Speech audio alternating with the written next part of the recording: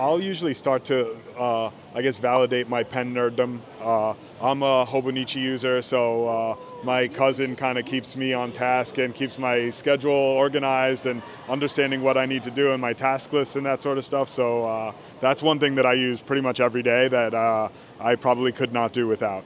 Okay, I don't have my favorite stationery item on with me, but I think it's tied between my Hobonichi weeks because I feel like that helps with my planning a lot. It has all my to-do lists.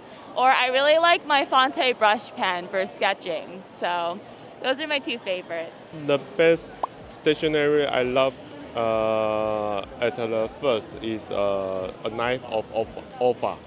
Nice. Yeah, but I didn't bring here. Oh, that's okay. That's okay. I think we know the Ulfa, the yellow. Yeah, it is my best. Yes. And this time I come to this Stationery Fest, I buy a glass pen. Is my favorite, and it's also bubble tea.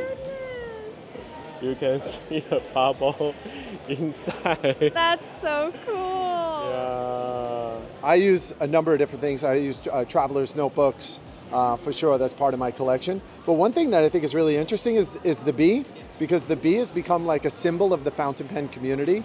And it's essentially a holder for your journal. So it holds it open, and then we see them throughout the community. People just want to like share and let other people know that they're part of our world, which is the fountain pen world, and it's just a neat little tool, and it's great for me when I'm reading. I'll plug it in, I'll hold the page open, and then just rotate the pages. So I love our little bee.